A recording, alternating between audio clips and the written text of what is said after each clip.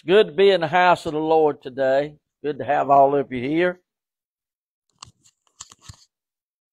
If you have your Bibles today, you would open to John chapter 19. John chapter 19. I've simply entitled this message, The Blood of Christ.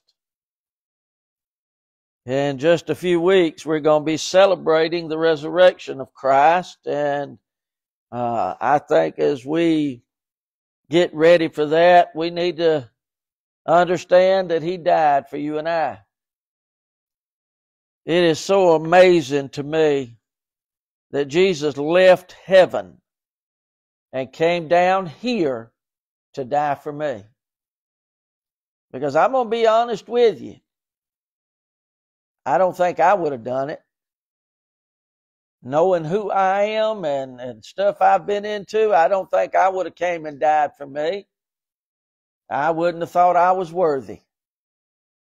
But Jesus Christ loved me enough to leave heaven and come down here and walk among sinners, walk among people that would reject Him, spit on Him, persecute Him, ridicule Him, and then die on Calvary's cross for me. Amen. How amazing that in all the world He loved me that much. Now, I understand He loved all of y'all too. Amen? Amen. And He still does. That's a good thing. We always talk about He loved us. He loves me. Instead of putting a D on the end of that, put an S on that because He didn't quit. Amen? He loves me. Amen. All right, St. John chapter 19, verse 17 and 18, and then I'm going to drop down to verse 34. And He, bearing His cross, went forth into a place called the place of the skull, which is called in the Hebrew Golgotha, where they crucified Him and two others with Him, on either side one, and Jesus in the midst. Verse 34, but one of the soldiers with a spear pierced His side, and forthwith came there out blood and water. And again, I've entitled this message, The Blood of Christ. Amen. And I want to talk to you today about that blood, how precious it is, what it'll do for you today. Amen. There are a lot of people out there in the world that say that we have a bloody religion. And I want to say, yes, we do. Amen. Now, we don't have a bloody religion the way the Jews do. We don't offer sacrifices on the altar. But I believe in the blood of Jesus Christ. I believe if you're going to heaven, you've got to be saved by the blood. There's no other way to get to glory. Amen. It's through the blood of Christ. And I believe that you got to have that blood applied to your life and your heart. It's got to be put in there by God the Father. And I believe it takes the blood. Amen. But it said as the soldier pierced his side, forthwith came out blood and water. And I want you to understand that means that He shed every drop of blood that He had. Amen. There was no blood left in Him when He was done. And I have studied the crucifixion of Christ. And we're going to look at some of this in a couple of weeks. But it talks about that it was nearly impossible for Jesus Christ to carry that cross up Calvary because He had already lost so much blood being scourged and beaten that He would have been in a shock from the loss of blood. But knowing who He was, He still had the strength to pick that cross up and carry it up Calvary and still have enough blood left Him and enough strength to hang on Calvary's cross for 6 hours for you and I. That is the divinity and the sovereignty of God and nothing else because a mortal man couldn't have lasted that long. But I'm grateful today that Jesus Christ done it and He done it for me. So let's slow down a minute here and just look at the blood of Christ and what it'll do for you and I. Number one, It is a blood of the New Testament. Amen. Matthew chapter 26, verse 28. Jesus said, "For this is my blood of the New Testament, which is shed for many for the remission of sins." He's getting ready here to have communion for the last time with His disciples. And as He gives them the wine to drink, He tells them, "This is my blood of the New Testament, which is shed for many for the remission of sins." Let me go ahead and read the next couple of verses here. Hebrews chapter 9, verse 16 and 17. "For where a testament is, there must also of necessity be the death of the testator. For a testament is a force after men are dead. Otherwise it is of no strength at all while the testator liveth." In other words, you can draw up a last will and testament, but that thing is no good until the one that draws it up dies. And once you die, that last will and testament goes into effect. Your executor will take it to the lawyer, they'll read that thing up, and they'll enact everything that's in it. Jesus Christ tells us His blood was the New Testament that God had given us, and given us that testament. He said, "You need to understand something. It's not going to be good. It'll be null and void unless I die." And when He died, that testament became effective for all of us. He said it is the New Testament given for the remission of sins. He had to die. He had to shed His blood for we to have remission of sins, so that you and I could come to Him and be washed in the blood. Amen. To have His blood applied. But it would have been no good had He not died. Amen. He had to die so that you and I could be saved. Amen. Without the death of the testator, the testament can be no good. I praise God that He died to make that testament for you and I good. Amen. Number 2, it is the blood of the bought church. Amen. Amen. Acts chapter 20 verse 28. "Take heed therefore unto yourselves and to all the flock over which the Holy Ghost hath made you overseers, to feed the church of God, which He hath purchased with His own blood." Oh, now I want you to understand something today. This building is not the church. This building is a meeting house. It is where the church gathers at. You and I are the church. Jesus said this, "Upon this rock I'll build my church." And He wasn't talking about a building. He was talking about the people. Amen. We are the church. The church is not an organization. The church is an organism. It's alive. It's well. Amen. You and I, the Bible says in Corinthians, "Know you not that you are the temple of God and the Holy Ghost resides in you?" We need to understand that when we're saved, we become the temple of God and the Holy Ghost moves within us. If you sit here today and you tell me, listen, that I'm saved by the grace of God, then I tell you that the Holy Spirit is within you. And if the Holy Spirit's within you, sometimes you just got to get up and shout. Sometimes, listen, you just got to move a little bit, amen, and let the Holy Spirit have His way. Hallelujah.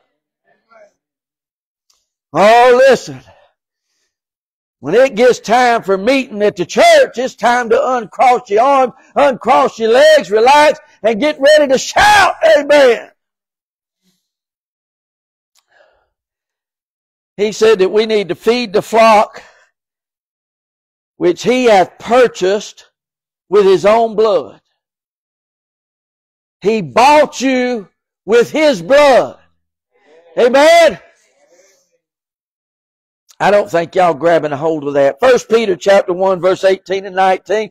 For as much as you know that you were not redeemed with corruptible things as silver and gold from your vain conversation received by tradition from your fathers, but with the precious blood of Christ, as of a lamb without blemish and without spot.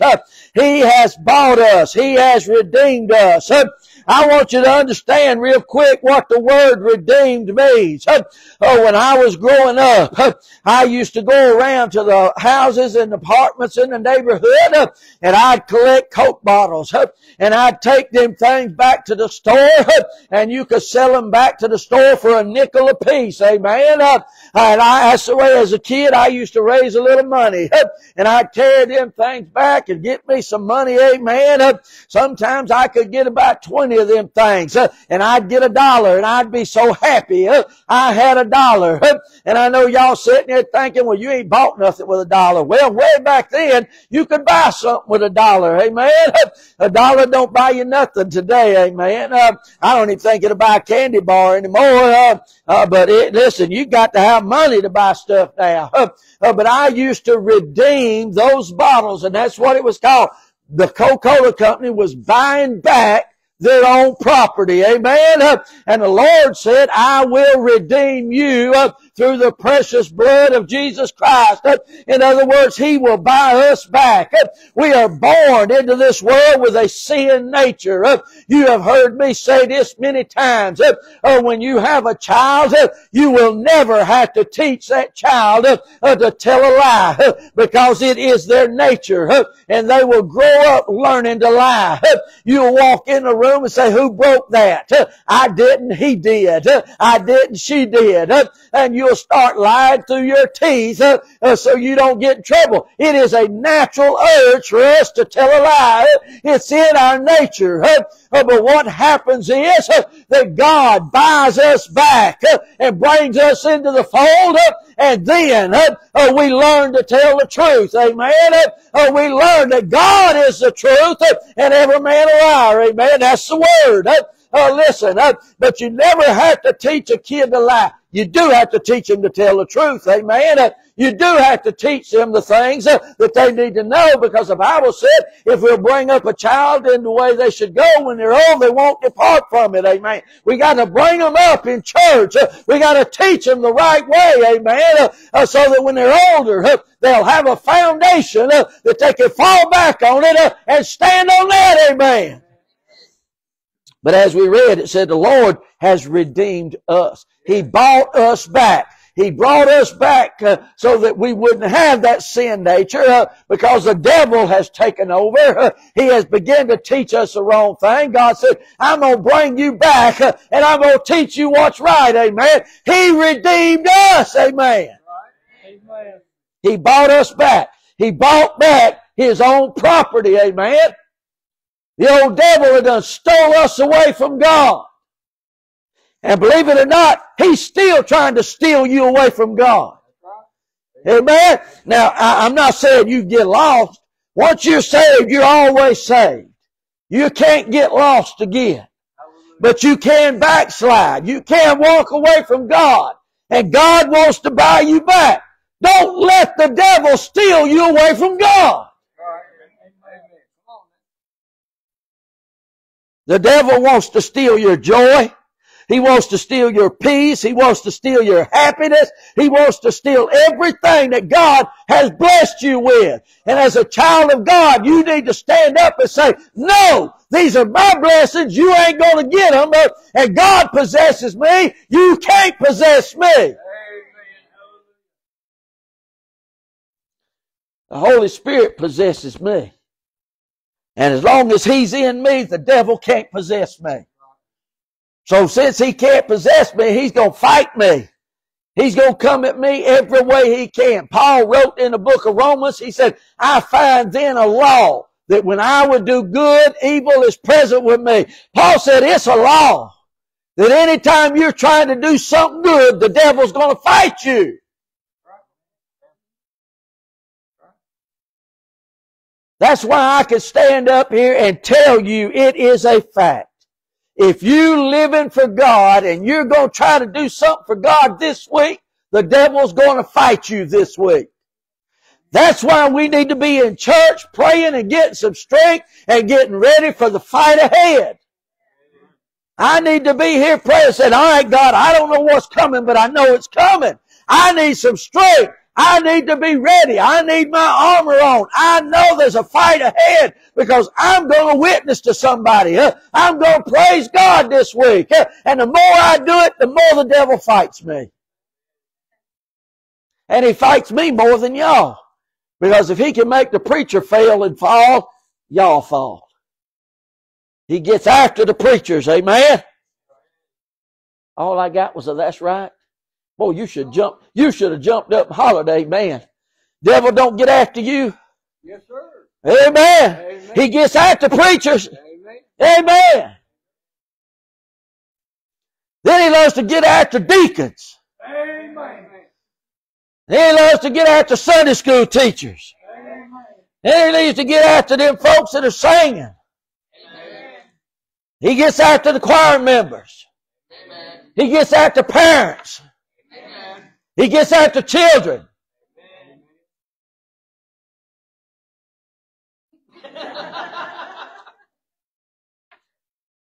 For somebody that prays a lot at school, I couldn't hear no amen from you. He gets after the children. There we go, amen. Give me an amen back there. Hallelujah. We've been bought and redeemed by the blood of the Lamb. Hallelujah. He paid for us. Now I want you to think about something. When I go to the store and I'm going to buy me something, I look through it. All right, if I'm at the clothes rack, I'm saying, all right, I don't like that color, I don't like that color, and I don't like that color. I like that one. Oh, that's the wrong size. You ever done that? Oh, that's the one I want, and it's the wrong size. Put it back, keep flipping through, trying to find what you want. You get down to the produce section, you want the best, amen? And you'll pick up them maters and you'll squeeze them. Now they ain't no good, you squeezed them. Ain't nobody going to eat that, and that's going to be thrown away. You might as well go ahead and buy it now. You pick up everything, look at it. You want the best, amen? I walk through that store and I'll see that bin over there with all that okra in it, and I'll look at it. If it looks kind of nasty and dried up, I just leave it there. But if it ain't, it looks good, man, I'll load 2 or 3 pounds of that stuff up and get it up there. Y'all say that's a lot of okra. Not at my house. We'll eat some okra at the house now. What I'm saying is you choose the best. Think about this. God wants to buy you back. Right. I'm glad he didn't come down here to buy the best. Right. Amen. Amen. Come on, preach that. If he'd have come down and looked at me, he'd have mashed on me and set me down, and that would have been it. I'd have been the mashed mater that nobody wants. Amen? And y'all say, did he say mater? Yes, I did. Amen. Y'all know what I'm talking about. If I got to get cityfied with you, I'll do it. A tomato. Or tomato if you're from overseas. Down here, it's a mater. Amen. He might have said, that's a rotten mater, and thrown it away. He might have looked at me and said, that's nasty looking okra. I don't want it. Amen. He might have looked and said, that's a boy that I can't make anything out of him. He's just too far in the world. There's too much sin on him. I want the best. I'm glad God didn't come down here to buy the best. Amen. I'm glad God found me. And I'm going to tell you, he found me in the projects. Amen. He found me in a place where people with money wouldn't go. God came down looking for me. Amen. Because I'm the one he spoke to that night, not nobody else. I'm glad God came down looking for me, said, I'll buy that one, amen. Amen. By the world standards, the world would say, he'll never amount to anything. And God said, I can make something out of him, amen. I'm glad God bought me. Amen. Think about it. Some of y'all sitting here all egotistical and conceited and sitting there thinking, well, I was pretty good. I know why he got me. Really? Pride goeth before destruction, according to Proverbs. Be careful. I'm so thankful when He redeemed me or bought me back, He wasn't looking for the best. He said, I can make him good. I can fix him. I want him. I want her. I want her. That's what He said.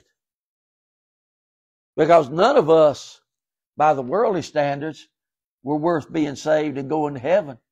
Right. Amen. But God has different standards. God has different ideals. God's ways are higher than our ways, and His thoughts are higher than our thoughts. And God knows what He can do with us. Amen. Amen. God knows what He can make out of each of us. That was a long number 2. Number 3. It is the blood of the justified. Justified means to absolve, to acquit, to be guiltless. Romans chapter 5, verse 9. Much more then, being now justified by His blood, we shall be saved from the wrath to come.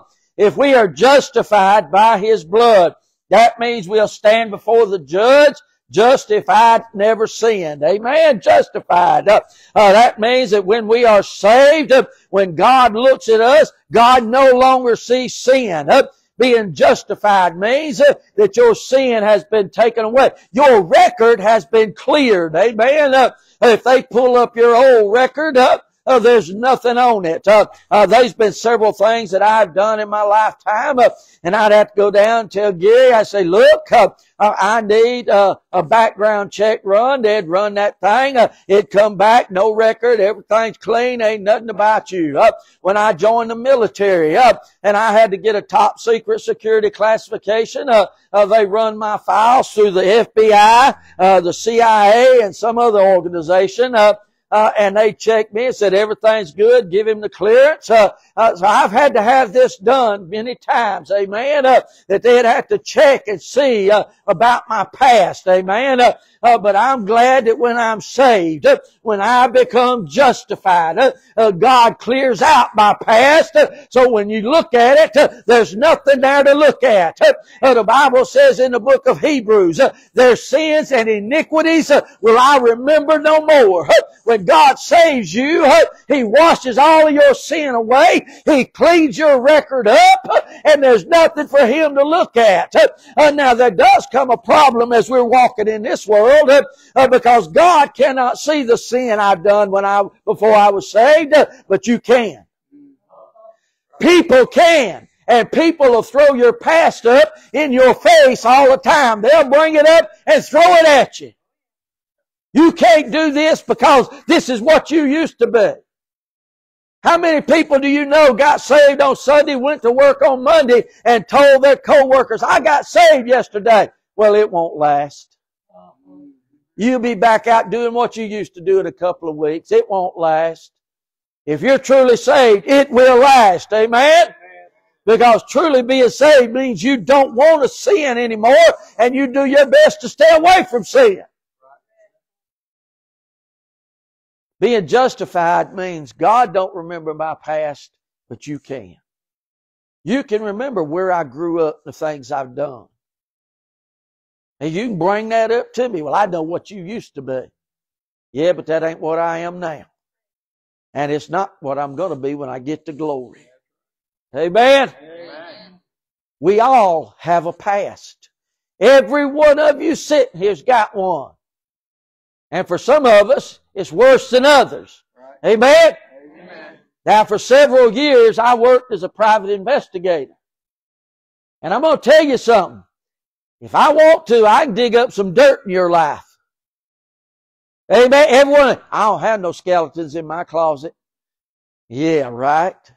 Do you really want me to dig up and find out? I'm telling you right now, I don't want anybody digging in my past. I know my past. And I'm going to leave it there. I don't do those things anymore. I left all of that. It's done. And I've moved forward with Jesus Christ. I'm justified. Amen? My past is washed away. Gone. And when I stand before the Lord, When everybody stands before the Lord, He's going to see one of two things. He's going to see the blood or no blood. He will see blood or sin. If you've been saved and He looks at you, all He's going to see is the blood. And He'll say, enter into the joy of the Lord. You've been faithful over a few things, I'll make you ruler over many. And you'll enter in. And if He sees sin, He'll say, depart from me, you worker of iniquity. I never knew you. And you'll walk off into hell. We are justified by the blood. Number 4, it is the blood of conscience. Hebrews 9:14, how much more shall the blood of Christ, who through the eternal Spirit offered Himself without spot to God, purge your conscience from dead works to serve the living God. It is the blood of our conscience. The blood will cleanse our conscience that we will want to work for God, to do the work of the Lord. What is the work of the Lord? That we love one another and love our enemies as ourselves. How many of y'all love everybody sitting here? Amen. Oh, Lord, I'm giving you an altar call. There wasn't enough faith. How many of y'all love everybody sitting here? Amen. Amen. Now, how many of y'all love your enemies? Amen. Yeah, we got problems with that one, don't we? Huh? It's hard to love somebody that really hates you. Somebody that loves to egg your house. Somebody loves to throw rocks through your windows. Somebody loves to kill your car. It's hard to love them people, ain't it? It's hard to love them people that have different ideas than what we have. I want to take down all the Confederate statues. And we get upset. Amen. But the Bible said you got to love everybody. You got to love them. Now listen to me. Y'all have heard me preach this 1,000,000 times. You have to love everybody, but you don't have to like their ways. Amen? Because I love my children. I love them no matter what they do, but I don't always like their ways. Amen? They make bad decisions sometimes, and I don't like it. But I will always love them. They will always be mine. But they do things sometimes that upset me. Don't mean I don't love them. Just means I get upset. Amen? Amen. Yeah. Some of y'all know what I'm talking about. Amen? Yeah. Listen. God loves us no matter what we do. And sometimes we get mad with God. We turn our backs on God. We run from God. We hide from God. But God does not ever stop loving you. God loves you. God wants to take you in, nurture you, love you, protect you, feed you, clothe you, do everything He can for you. But as you and I are saved, and we have this new conscience about us, this conscience, which is the Spirit in there, tells you when you come to a point in the road where there's a temptation on one side, God's on the other. And that Holy Spirit, God said, with every temptation, I make a way of escape. And when you get to that fork in the road and you see that temptation, most of the time we don't look. We just, hey, look, I like that. And you go that way. If you look around, there's a way not to go because God made a way of escape. Take the other way. Don't go toward the wrong way. Amen? Amen.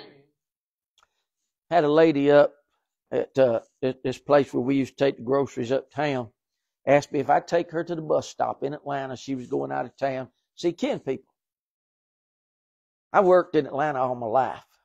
And I could get anywhere in Atlanta I wanted to go.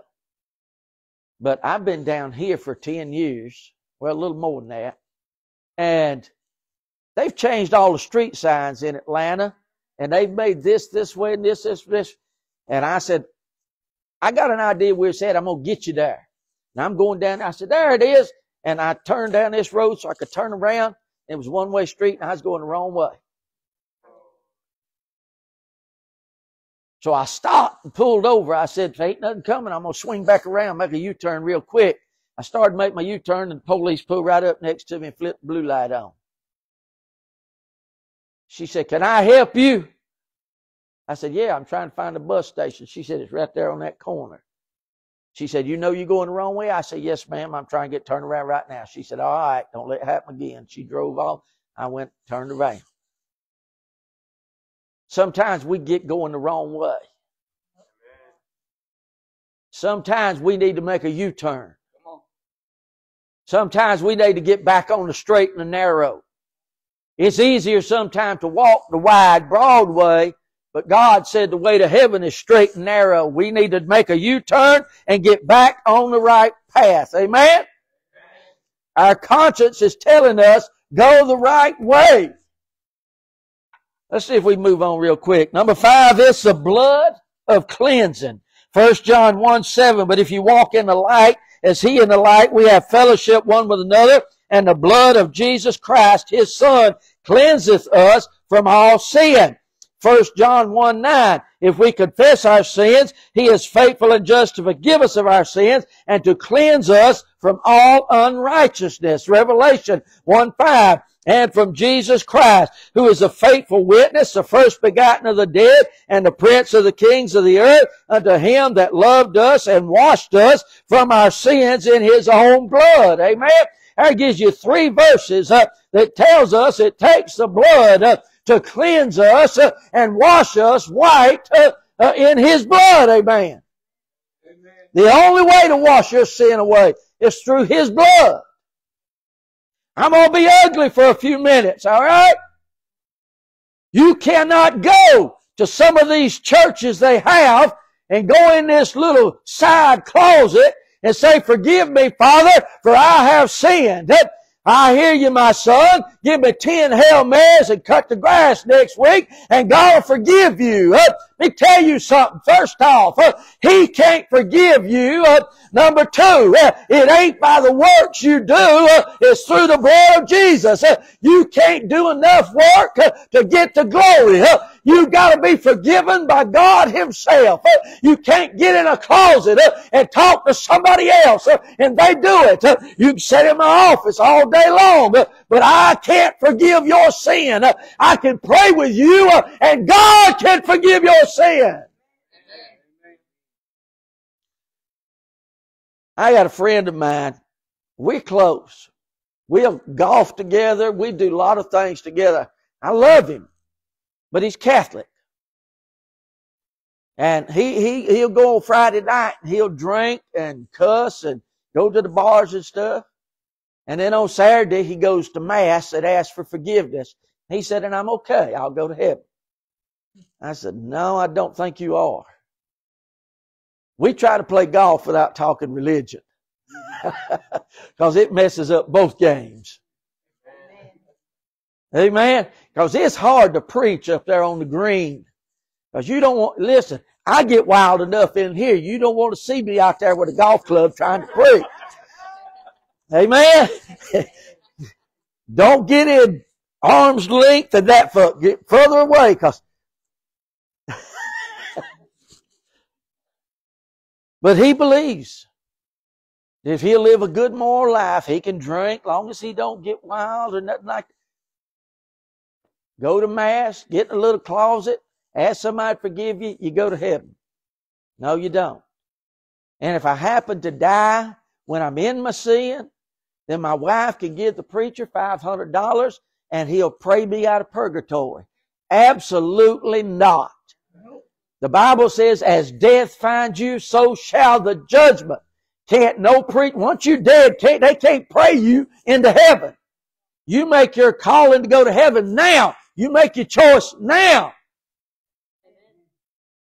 But now, if you got a loved one that's dead and you want to give me $1,000, I'll pray and tell you they in heaven. Now, I ain't gonna, truthfully, I ain't got a clue. But I'll take your $1,000. If it makes you feel good, just give it here. But I'm telling you, you cannot, there ain't no purgatory for them to go to. They go to heaven or hell. There's no in between. And I'm going to hurt y'all's feelings. It ain't like Patrick Swayze. You die and you hang around down here helping people. Well, I'm going to help my girlfriend. Girlfriend, you better get saved before you die. He ain't coming to help you. Once he's dead, he's just dead. And I ain't praying him out of purgatory for you. He ain't caught that yet. It'll get to him later. Amen. Whew. Amen. It's the blood of cleansing. It takes the blood to cleanse. Amen. Let's see if we can wind this down for you. Amen. Number 6, it is the blood of righteousness. Revelation 7:14. And I said unto him, Sir, thou knowest, he said unto me, these are they which came out of great tribulation, washed their robes, and made them white in the blood of the Lamb. Our robes are made white in the blood of Christ. All them new robes up in glory, they've all been washed in the blood. I can't think of anything that you stick in a washing machine and put red stuff in with it and wash it and it comes out white. Amen? But somehow God will take my black heart, wash it in red blood, and make it white as snow. God can do that. He has done that. Amen? Amen. I got a pure white heart. Now, I wouldn't take no pictures of this little heart in here that's thumping, because it's got issues. Amen? But your heart is not this muscle that's thumping. I call that a thumping gizzard. Okay? That's not the heart. When the Bible refers to your heart, it's talking about the center of your being, your essence, your soul. That's what it's talking about. Because this muscle in here ain't going to heaven. The Bible said flesh and blood cannot inherit the kingdom of God. Your heart, my children are my heart. My church is my heart. Now, y'all are not this, are you? It just means y'all are the center of my existence. Y'all are what I exist for. To preach, to feed you, to help you in any way I can, to pray for you, to counsel with you, whatever you need, to marry you. You could have said amen. All right. Because without the marriage, there can't be a honeymoon. Okay. So you can't get to Hawaii on your honeymoon if you ain't got married. Where y'all going, Flovilla?